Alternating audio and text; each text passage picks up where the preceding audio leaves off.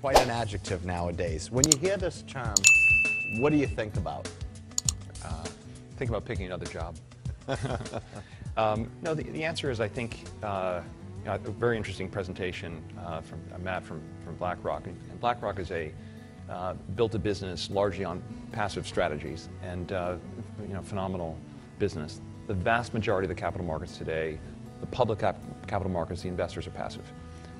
They're indexed, they're closet indexed, they're indexed plus an alpha strategy. And if you look at the shareholder list of major companies, it's BlackRock, it's Fidelity, it's Cap Research, it's Vanguard, and by charter, these institutions are passive. If you think about capitalism, 100 years ago, it was very different, right? You had Carnegie, you had J.P. Morgan, you had players who'd buy big stakes in businesses. They were control shareholders. There was an owner on the board of directors. So capitalism over time has democratized, which I think is great for accessibility to the average man in terms of investing in the market. But you get rid of owners controlling companies. And I think what activists do is they represent other shareholders. If you think back to my friend Mr. Ackman in the 80s, he operated very differently. Today, an activist shareholder takes a stake in a business and is only successful if all of the shareholders benefit. It's not green mail where the activist investor buys a stake, gets a benefit for himself, and moves on. If you take a stake in Canadian Pacific Railroad and other people follow you in and they vote in your directors and a new CEO comes in and the stock does well, the shareholders benefit collectively. So I think it's a very valuable feature for the market. If the shareholders don't support the activists, it never gets done. And we're not a control investor. We're a lead investor. We're leading the charge on behalf of other shareholders. Actually, you're allowing me to segue perfectly into the next question. So when an activist, or specifically you, invest on the long side, tell us about that first call to the C-suite, because usually it means there's some change you're looking to do, whether it's board seats or strategy. And so, what's that call like when you make it? Well, first, it's rare that we look for board seats. I'm on 3 boards today, but we've made 26 activist investments, I'll call it, and we've been on 4 or 5 boards over. So it's a minority of the time. I think it's when I call, we get a very open reception, and we're dealing with very sophisticated CEOs and companies. And the vast majority of the time, we're in favor of, we like the business. We think it's undervalued. That's not a bad thing to hear as a CEO of a company. And we have some ideas on how the business could be made more valuable. It's rare that the idea is replace the CEO. That's not a call the CEO likes to receive. Right. But they know that there's change in the air when you're making a call. Sure, but look at Fortune Brands, right? We took a stake in the business in October of 2010. We sat down with the management of the company, and we outlined why we believed Fortune Brands, which owned Titleist, business called Fortune Brands Home and Security, Jim Beam, why that consolidated conglomerate it was time for that business to be separated. And we walked through the strategic logic, what's going on in the spirits industry, why there are opportunities if you could have a standalone home products business, and why it was probably time to sell Titleist. And that was a private, quiet meeting. We walked through an 85-page presentation. We asked management how long they would need to kind of think about what we had to say. They said, give us 5-6 weeks. 5 weeks later, they announced that they would be selling Titleist, spinning off the home products business. That stock was $40 the day before we started buying it. The pieces today are worth $96 a share, and it's 2.5 years later. I've got very appreciative phone calls from the managements of the respective subsidiaries. I think they love running their own businesses. The CEO of the spirits company, when the housing market was not in a good place, you could be doing a fabulous job selling Jim Beam, but still your stock options aren't worth very much. So I think it's a positive development for the shareholders. I think it's very good for the management of the company. So are you intimating that when you make that call, they like that you're on board? I think the answer is perhaps there's some degree of concern of what we might have in mind, but in the vast majority of the cases, people seem receptive to hearing what we have to say, and we're not. There's a full spectrum of techniques in activist investing. So most of your positions on the long side. When you go the other way to the short side, and we'll talk about one specifically, but do you then also make that C-suite call, or do you kind of do it in a different fashion? I did not call Herbalife prior to making a presentation. In the case of MBIA, 10 years ago or more, we did sit down with the management of the company at least to hear how they were, some answers to some questions we had. On Herbalife, we were able to figure things out without meeting with the management of the company. So tell us a little about your portfolio. Why so few names? Obviously there has been some rumors of the performance, up 6% for the first quarter. I know you can't say that's accurate or not accurate. With most of your portfolio up double digits, one down double digits, which we'll talk about. But give us just a take on why so few names, and So for a bunch of reasons. I mean, I've always had the view that why not own the best 10 or 11 investments as opposed to ideas 12 through 25 or 12 through 100, which is more typical. And I think there are very few great investments at any one time. So the ability to concentrate is an enormously valuable asset of a strategy. The problem with it is it leads to bumpier returns, and it leads to more attention on mistakes or things that aren't going well. I don't know a portfolio manager that doesn't have a stock that's down in his portfolio, right? But you don't read articles about. We're getting an awful lot of attention for a pretty high-profile situation that's struggling. But I think there's. It depends on what your business model is. But if you want to make high rates of return over a long period of time, it's hard to do that being very diversified. I mean, if you look through the Forbes 400, wealthiest people in the world, most of them made their fortune in one business or a portfolio of 2 businesses. Very few made it in a portfolio of 100. So it's that, and the other benefit, it allows you to run a much simpler investment firm. We have an 8-person investment team. If we had 30 names, we couldn't manage that portfolio the way we do with a small team. By having a small team, you can hire better talent. There's actually an argument that some people are now making that, buying the index or buying diversified funds have had much better returns than buying, those hedge funds that have, a very specific smaller portfolio approach like yours. I haven't seen that article. I mean, I think we've done very well relative to any index alternative, certainly. So it depends on how you judge us. I think if you judge us on a 90-day basis, I have no idea how we're going to do relative to an index. But I think this is a strategy that over time should earn a meaningful premium over any kind of benchmark, or you shouldn't give us your money. Yeah. So talk to us about the Bill Ackman strategy, or that mental checklist that you go through before deciding to go long or short a position. I mean, first of all, it's not a Bill Ackman strategy; it's a Pershing Square strategy. Pershing Square, and I do get a fair amount of the. But you have the final say, yay or nay. That's correct. Okay, so some could depict that. I'm as a CEO. The buck stops with me. Okay. Absolutely. We just want to make sure that it's good not ones and the bad totally ones. management by committee. That's correct. Okay. That's correct. So, but just to be clear, every idea has a leader at Pershing Square, and the leader may not be me. Sometimes it's me, sometimes not. Go through that strategy and go through how it works, and when you come, maybe you'll override that portfolio manager or not, but what's the checklist you kind of go through? So we look for very high quality businesses, what we describe as simple, predictable, free cash flow generative, dominant businesses, a business that Warren Buffett would describe as having a moat around it, right? If you believe that the value of anything financial is the present value of the cash you can take out of it over its life, well, you need to know how much cash it's going to generate over its life. So business quality to us is the single most important criterion for determining what's interesting. Because if we can't predict the cash flows, we don't know what it's worth. If we don't know what it's worth, we can't invest. So we figure out what it's worth, figure out how good the business is, how predictable will this cash flows be from a railroad or a spirits company or a real estate company, shopping mall business. And then we say, okay, well, where's it trading? And if there's a wide gap between price and value, you can buy it for 50 cents, it's worth $1.20. Well, then we're going to take a hard look and try to understand why it trades at a deep discount. And once we understand the reasons, we decide, well, these things that we can solve. Or can we, in light of the situation, the circumstances, can we be influential in changing these levers that can cause this valuation discrepancy to narrow? And is this a business that, while we're causing the valuation discrepancy to narrow, we can also perhaps contribute to the valuation growing? If those things are true, we found something that looks quite interesting for us. And usually this investment philosophy, does it take a week, a month, 3 months to do the research, a year? I mean, you have 10 names. How long? It depends. I mean, one of the best investments we ever made, it took us 4 hours to do the work.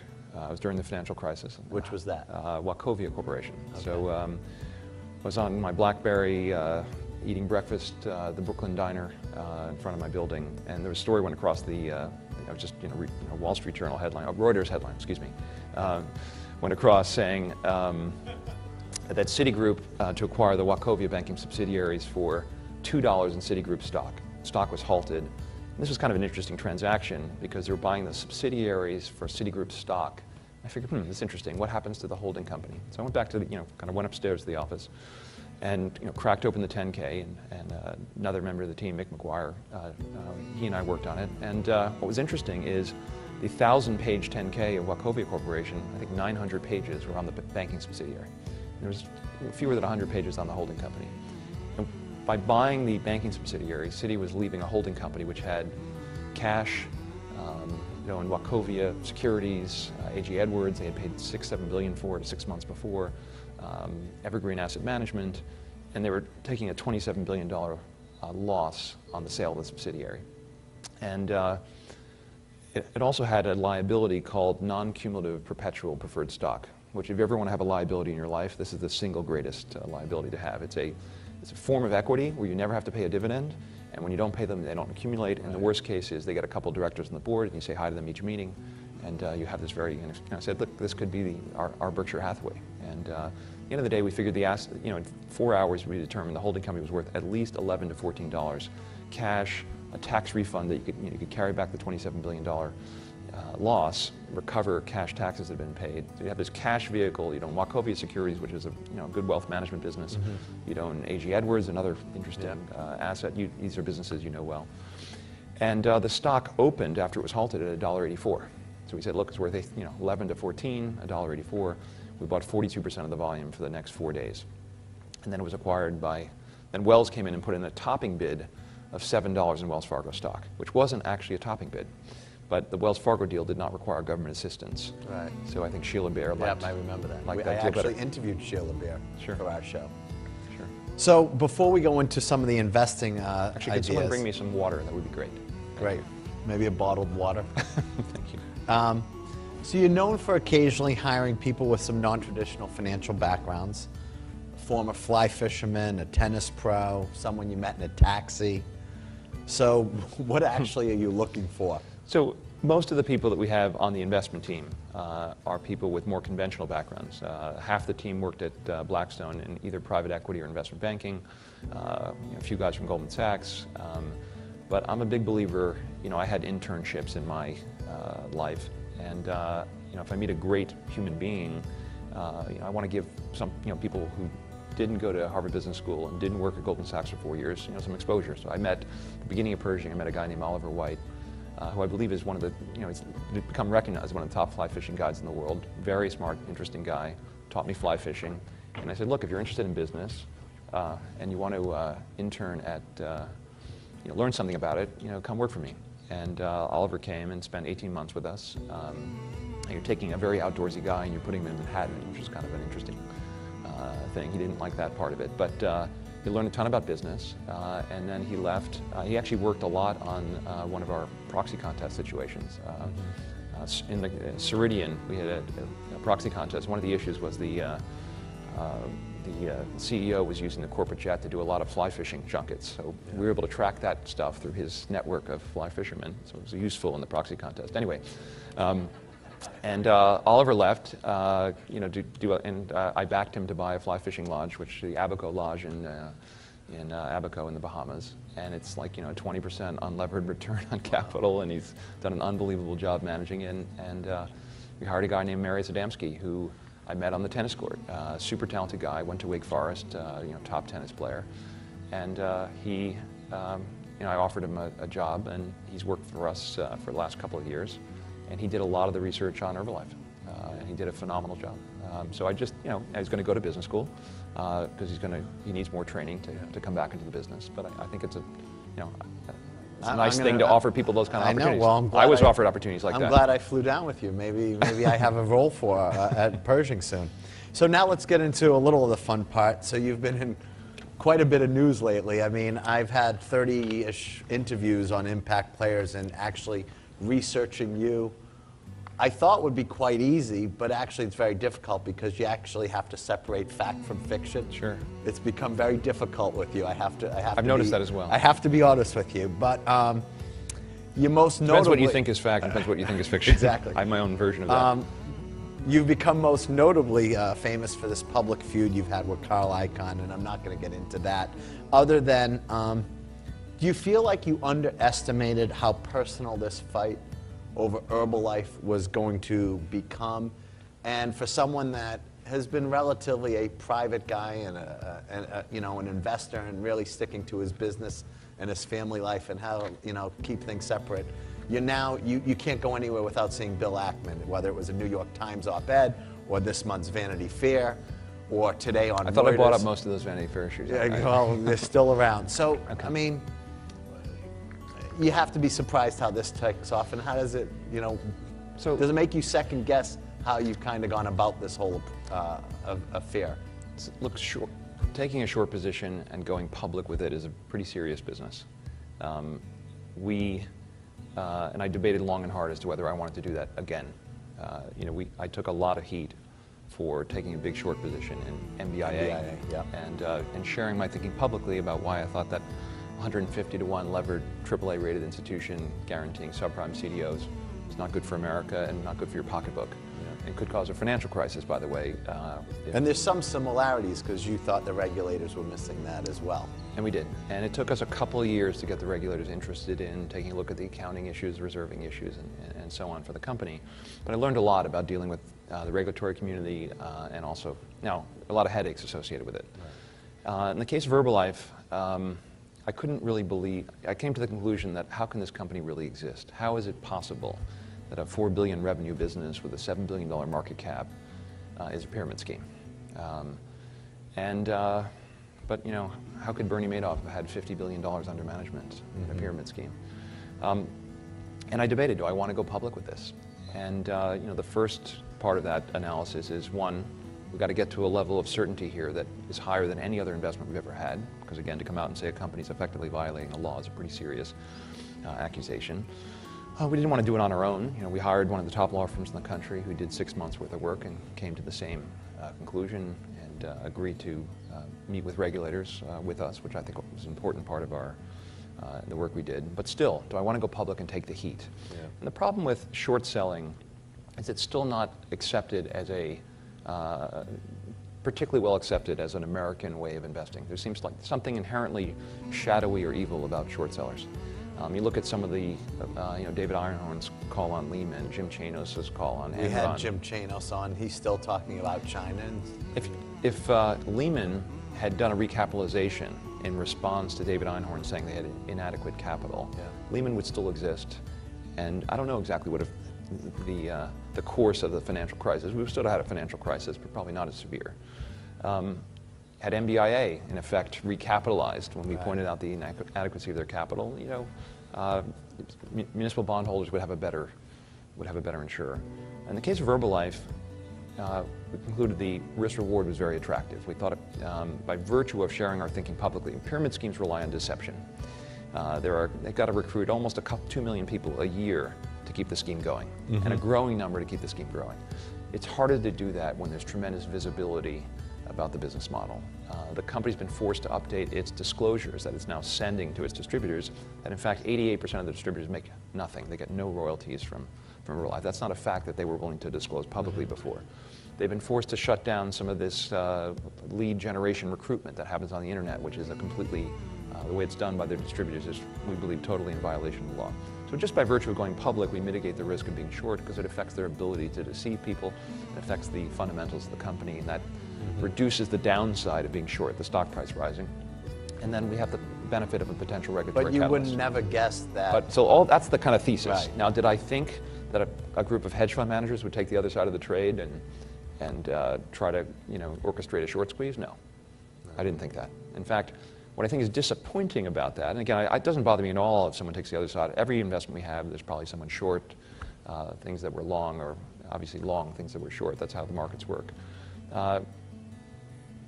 What's sort of nice about the hedge fund industry is it was an industry where it was more a cooperative industry. I didn't view my people in the industry as competitors because we'd find value together. Ultimately, you see partnerships in various investments. This was the first case where a lot of sniping going on between managers, which I think is just a negative for the industry.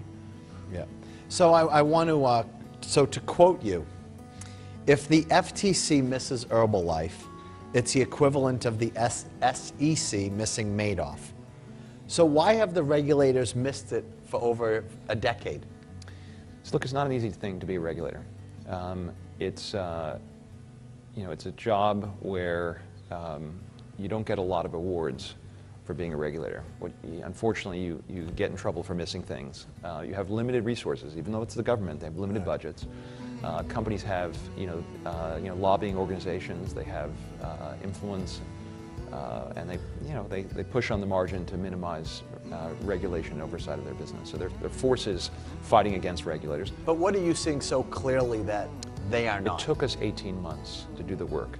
We could spend an unlimited amount of money hiring the best lawyers in the country. We can put an unlimited amount of resources to figure things out. We could focus just on this one company, and we have no obligation to regulate the rest of the direct so-called multi-level marketing industry. We found one outlier. We spent all of our time and energy on it. We studied it, and it took us a very long time to get to a level of conviction and certainty that we feel comfortable going public. A regulator can't do that. They just don't have the resources to do that.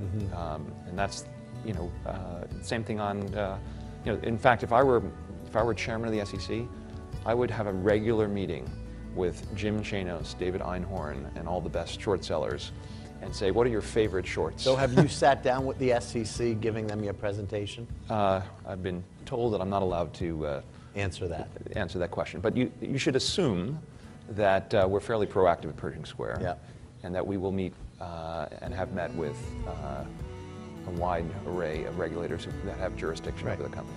So you have said that you'll donate any of the money that you might gain from Herbalife to charity. I should say, as a side note, my wife is hoping you win because she's at the RFK Center for Human Rights, and she's hoping that you win and then wants to sit down with you. Okay, but why have you decided that this is something that in some ways you're now giving to the charitable side? And we'll talk about your philanthropy, which has been really outstanding and not discussed enough about how much you've given back. But I mean, why are you making this case a little different than others? Look, I think the answer is, well, first of all, I'm philanthropic generally. There is a taint associated with short selling. My experience with MBIA is every time we talked about or made a presentation about MBIA, people would say, oh, he only believes that because he's going to make a profit if the stock price goes down. And what's interesting is all day people go on CNBC and talk about stocks they like, and no one discredits them by virtue of the fact they're going to make a profit if it rises. But on the short selling side, there's something, at least some people perceive as inherently wrong with it. In the MBIA case, the stock basically went up for years. The credit spreads got tighter and tighter, and the AAA rating remained. Until one day I gave a presentation at, forgot which conference, and I said at the end of my presentation, I hereby commit to give away 100% of the profits that I personally make from this investment. That was the high for the stock. It went straight down. The credit spreads went from 13 to 2,000. We made, a lot of money. I seeded the Pershing Square Foundation with $140 million from that situation. Fantastic. And we've spent the money already, so we need to refill the foundation. So, in fact, we There spent you $200 million on charitable things, and we're running out of resources. So now on to JCPenney. You own somewhere around 15% of the company, makes you the largest shareholder. Sure. The stock's dropped north of 20% this year. You've taken a bit of a hit, both you on your investment in it. Why the confidence that you think this retailer can turn it around? I think we'll see. But here's what we find interesting about JCPenney. It's a great brand. It's been around for 110 years. By virtue of being around for 110 years, JCPenney has 110 million square feet of some of the best shopping mall real estate in the country. That's a great place to start if you're a retailer. It has long-term laddered debt maturities over a very long period of time. And it's a great platform, but it was really a retailer that was dying slowly. It really peaked probably in the late 80s, early 90s, and it's been difficult from there. And the thesis was, if we can bring, Mike Ullman was approaching retirement, 66 or so years old, perhaps we can help recruit a top retail CEO who can bring kind of a growth strategy to the company. And we recruited Ron Johnson, and he's gone to work. And he's doing one of the most difficult kinds of business turnarounds. I mean, Hunter Harrison at CP has done an unbelievable job turning around a railroad, which is not an easy thing by any means. But he doesn't need to change the business model of the railroad, right? You know, the revenue side sort of takes care of itself. Here, what Ron is doing is, you know, fixing the cost structure. They've taken something approaching $1 billion out of the cost structure, changing the merchandise in the stores, changing the way the merchandise is presented. If you had to, now the impact has been on a consolidated basis something very close to a disaster. Right, sales are down tremendously. Sequential comps have declined dramatically. No business can survive the trend here, and he's working very aggressively with his team to fix the mistakes that have been made. There have been some big mistakes, and I think one of the big mistakes was perhaps too much change too quickly without adequate testing what the impact would be. And so, you know, again, as I've told our investors, JCPenney is the highest risk and highest reward investment in the portfolio. If you think about retail, just to segue for a second, the wealthiest people in the world are retailers in every country, whether it's the Waltons in the United States, or whether it's the guy who owns IKEA in Sweden, or the Indiglo, in Japan, the Inditex in Spain. If you get a retailer fixed, if you get a good model and you can replicate, it's about the best way to make money ever. But it's not easy. It's hard. JCPenney has huge structural competitive advantages by virtue of its asset base, by virtue of its brand.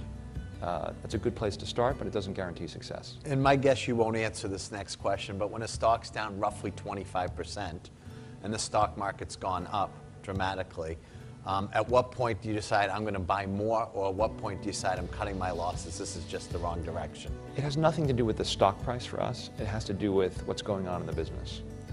In JCPenney case, we're on the board. We're working hard along with the other directors, and make sure that this ship is steered correctly.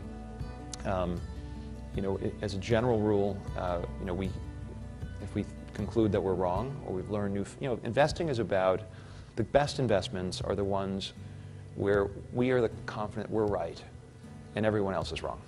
Okay, and you have to, in order to be, I've been accused recently of being arrogant, among other things. No, I'm going to actually ask you that. It was pompous, but that's okay. Pompous? I don't think I'm pompous, but I've certainly been accused of being arrogant.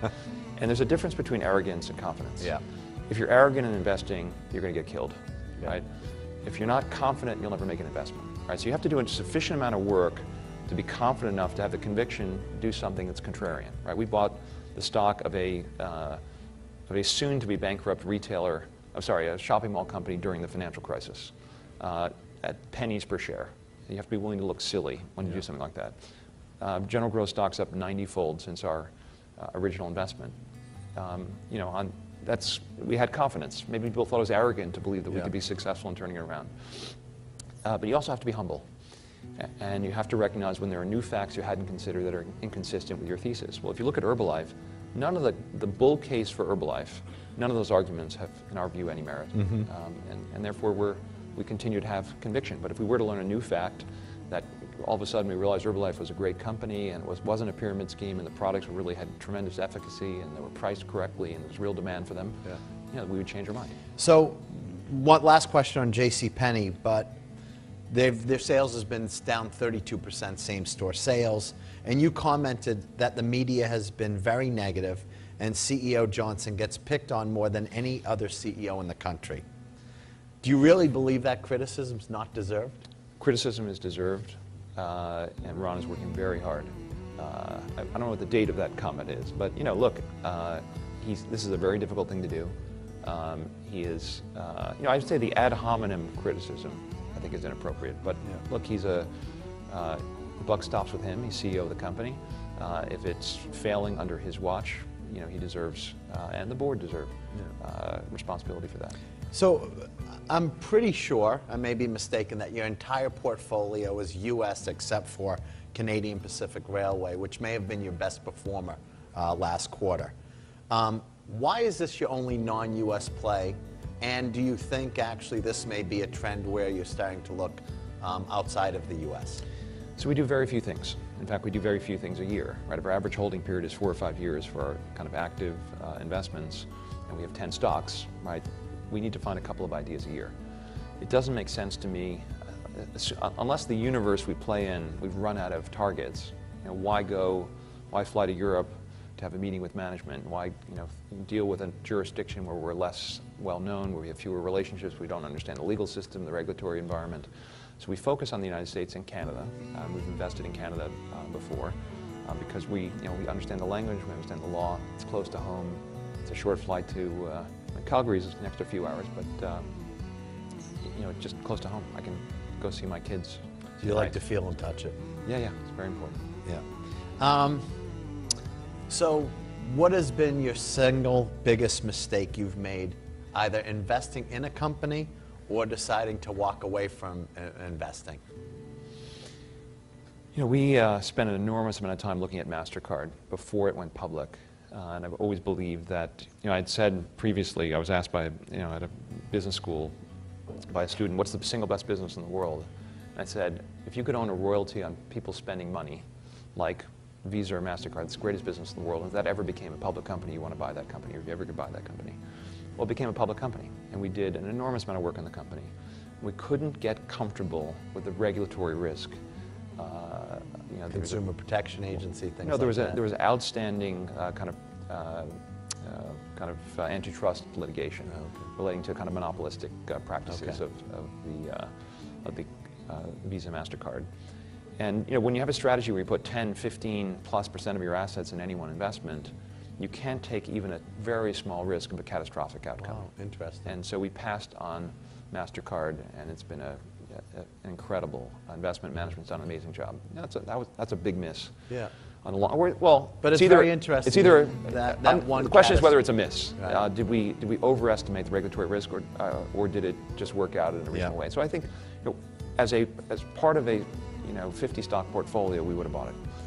As part of a 10 stock portfolio, we couldn't do it. So unclear to me, but I still look at that one and say, do we really have a miss there?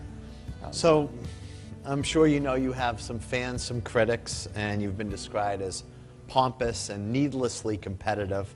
Although I have to admit, I've been called worse in my own industry as well. So tell me, how do you think your peers describe you, and how do you think those that you invest in describe you? So in the last 90 days, I've had one very vocal critic. No. Actually, two. Really? Yeah. I don't think any of us have seen it. Well, two.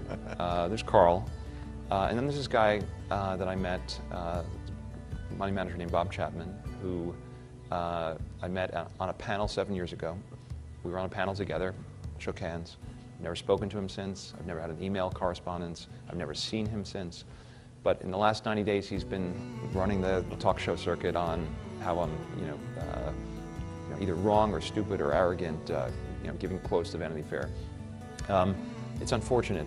I don't mind criticism, but I don't like reading things that are it's hard to read. For someone who doesn't know me well, to be commenting on what I'm like as a person, I find that difficult.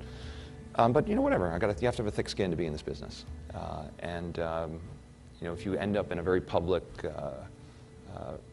situation, you should expect to have fans and critics. And I just try to focus on what my job is, and we focus on making money for our investors, and I live my life. And well, I want to talk about the side that I'm most proud about being your friend about, and that's what you and your wife has done. And so, give me a few seconds here, but you've been quite philanthropic.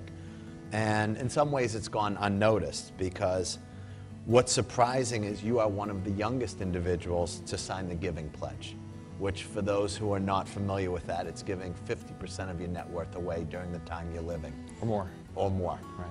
And in 2011, you and your wife, Karen, were among the list of philanthropy's 50 list of most generous.